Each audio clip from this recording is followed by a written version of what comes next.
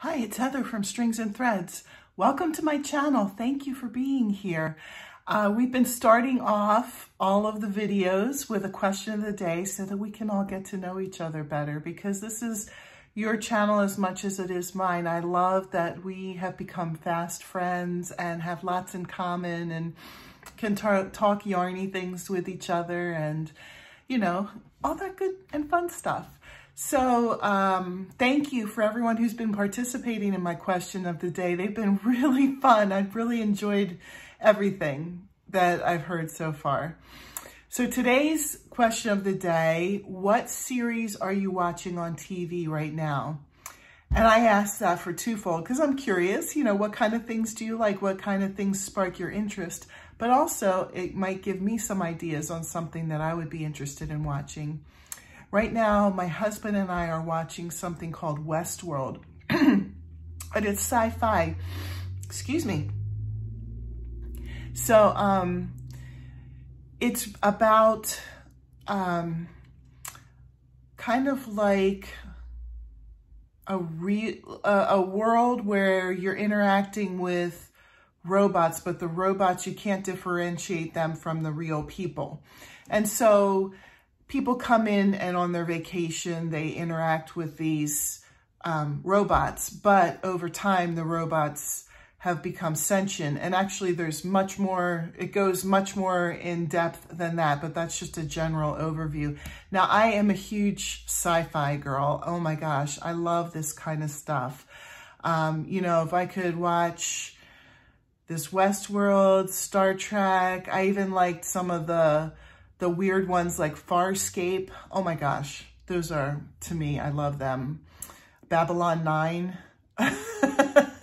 I'm really showing you how geeky I am right now. But I just love sci-fi stories.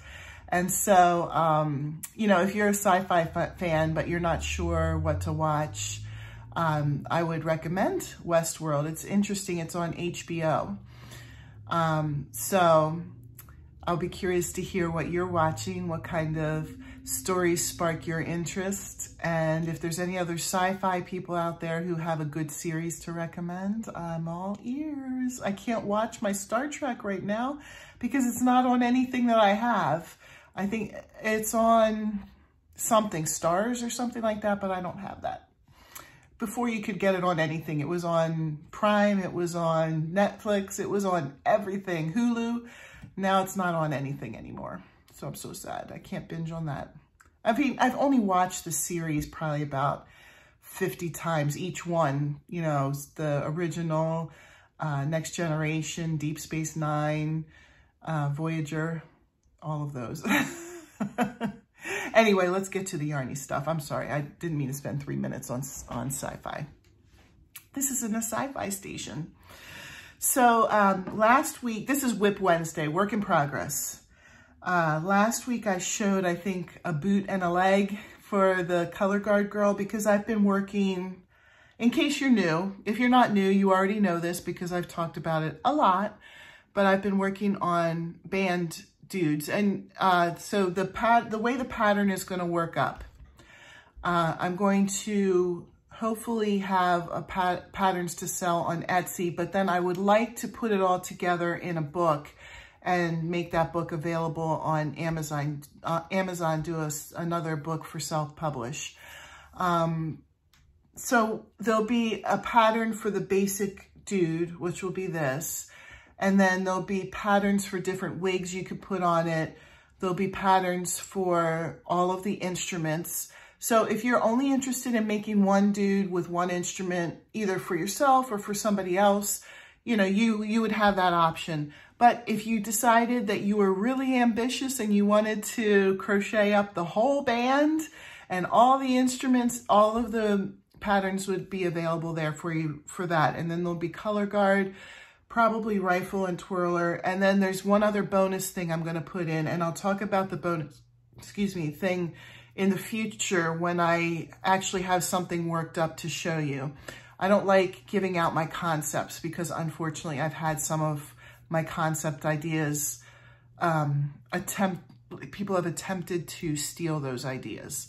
And I don't like having to confront and go through what I need to go through to prove that it was mine.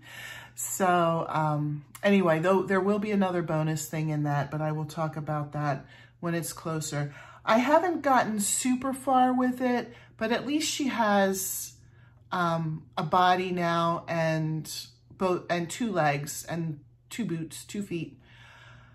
But you know, it's been a busy week. I've had a lot of things going on, just activities and that sort of thing. Nothing bad, all good stuff, but just life, you know, was going on. So I didn't get as far as I would have liked, but I got some of that done. And I'm, you know, writing down what I'm doing as I'm going along. She'll have a different uniform than the band because usually the color guard will have a different uniform on.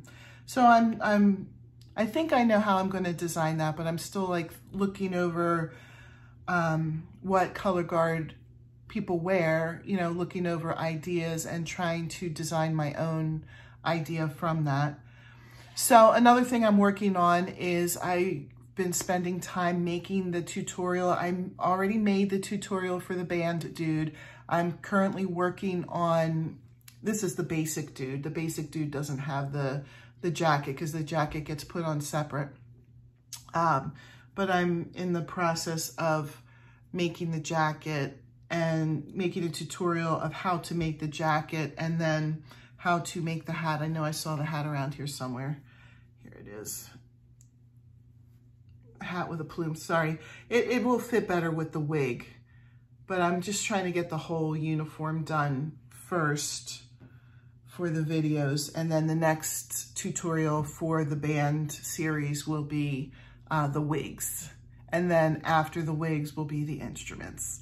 So, you know, it's a work in progress. All of this stuff is very time consuming to work on that. So I have been working on that tutorial. That's another WIP that I have for this week.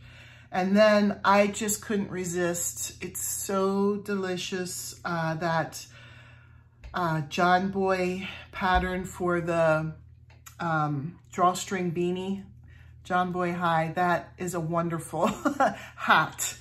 And I feel like I'm addicted to making them now. I just made the one, and if you wanted to see how it turned out, it's in my Moody Monday from 2 days ago. So I started another one. The reason why I started another one, this is how much I have of it so far. This is one that once you make it long enough, you fold it around and then you would wear it.